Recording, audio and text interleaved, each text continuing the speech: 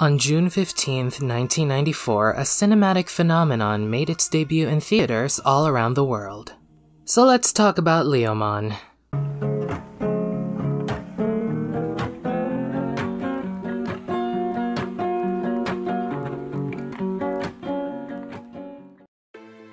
Greetings everyone, and welcome to my great pride.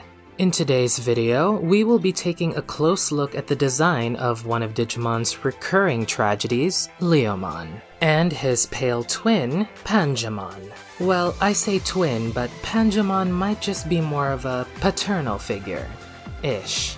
I'll be explaining that shortly. LEOMON's legacy is one that is filled with tragedy and endearment. Within the fandom, he is as much of a meme as he is legendary, and today, we will be exploring the different layers of his design elements. So first let's ask, what's in a name? Whether it's in Japanese or in any other language, LEOMON is always LEOMON. There's really nothing surprising about that here. LEOMON's name is obviously derived from Leo, which is the Latin word for lion. It's a pretty popular given name in general. Across multiple cultures and languages, Leo is often a masculine name that's meant to evoke the regal strength of the lion.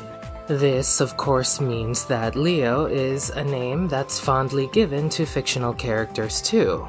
Now, things get a little more interesting once we evolve LEOMON into one of his perfect forms, PANJYAMON. Oh, PANJYAMON. What's in a name, PANJYAMON? As I've alluded in the video's intro and thumbnail, LEOMON and PANJYAMON might just have had their names based on a rather infamous conflict in the animation world.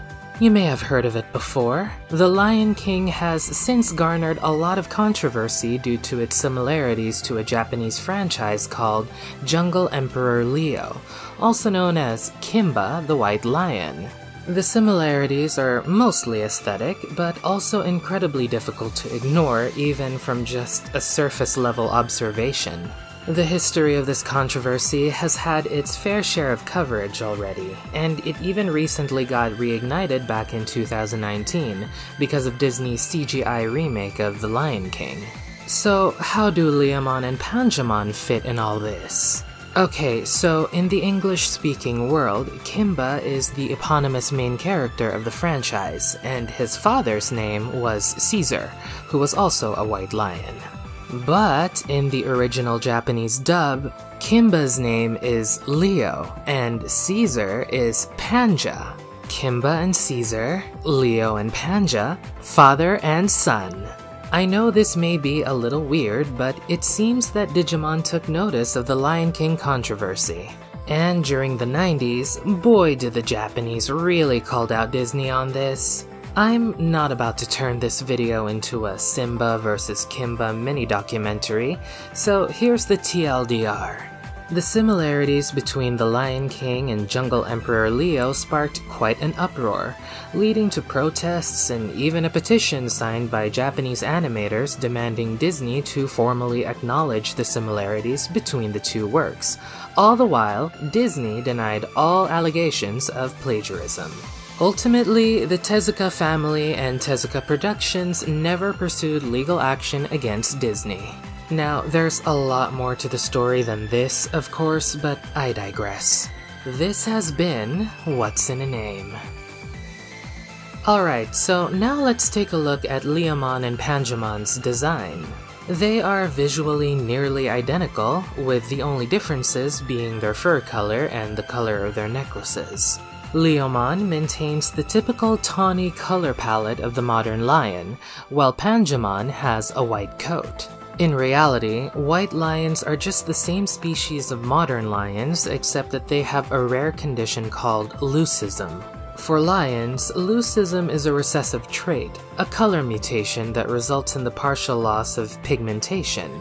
This mutation is less severe than albinism, since animals with leucism retain the natural color of their eyes. Even for LEOMON and PANJYAMON, both Digimon get to keep their natural blue eyes. Since white lions are a result of a rare color mutation and not an adaptation based on environmental pressures, these lions would definitely not be suited to live in cold, snowy locations, as Panjamon's official profile might have you believe. But, to be fair, back in the ancient past, there was once a time when lions did in fact roam the cold and snow-covered lands throughout Eurasia during the Ice Age. These were cave lions, a now extinct species of big cats that thrived in the cold much like Panjamon would have. It's still unclear how cave lions are related to their modern descendants, if at all. Some have theorized that cave lions resulted when a group of lions left the African plains to go north, spreading throughout Europe and Asia and eventually adapting to the cold. Others argue that they may have been a completely different species of feline altogether, with their origins being deeply rooted within Eurasia. Regardless of what they were, their interactions with early humans have entranced our ancestors' imaginations since ancient times, as evidenced by cave paintings and other ancient artifacts found from that time period. And this nicely leads into our next point of discussion. The subjects of our analysis are not just inspired by lions, but also by humans. Well, more specifically, their designs are anthropomorphized lions. Anthropomorphism is when non-human things, living or not, are given human characteristics. And the lion just might be one of the oldest subjects that humans have anthropomorphized. In fact, those cave lions I've talked about? A statue carved from mammoth ivory resembling a human-lion hybrid figurine was discovered in Germany in the late 19th century. This statue of a man-lion is possibly older than any large-scale human civilization like ancient Rome or ancient Egypt.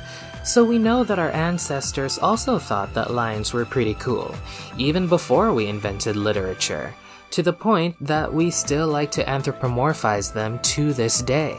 And now we move on to our final point of discussion, which is that other fascination that we have of LEOMON. Within the Digimon franchise, LEOMON has essentially been typecasted. The role?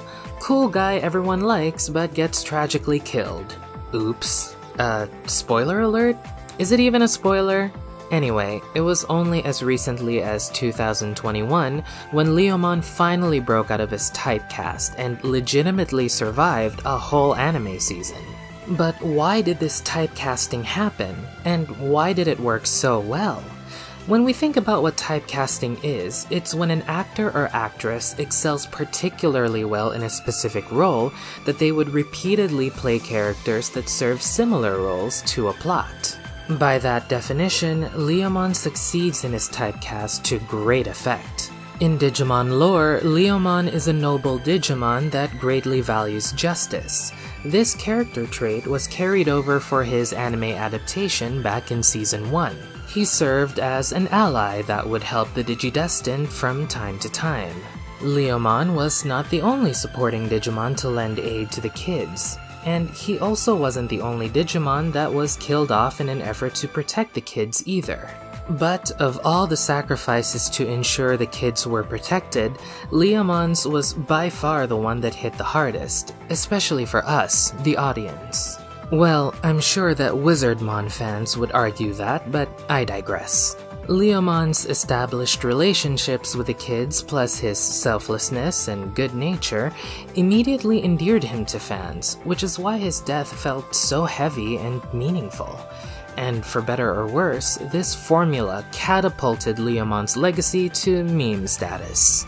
Heck, that one time Panjamon appeared in the anime, he also got offed, probably by association, and there wasn't even any build-up or anything, yet his fate was immediately sealed the moment we knew who he looked like. LEOMON managed to break his typecast once, and very recently too. And typecasted actors have been able to break out and eventually play roles that go against type, so who knows what will happen to future iterations of our beloved Lion Bro. We have made it to the end of the video, An analysis dedicated to LEOMON was always going to be quite loaded, and honestly, there's so much more that could be said. But this is enough, I think. For now, let's celebrate LEOMON for overcoming the fate of his typecast while still maintaining his endearing nobility and good nature. If you enjoyed this video, please give it a like and subscribe to my channel for more content. Thank you so much for watching, and train hard, tamers!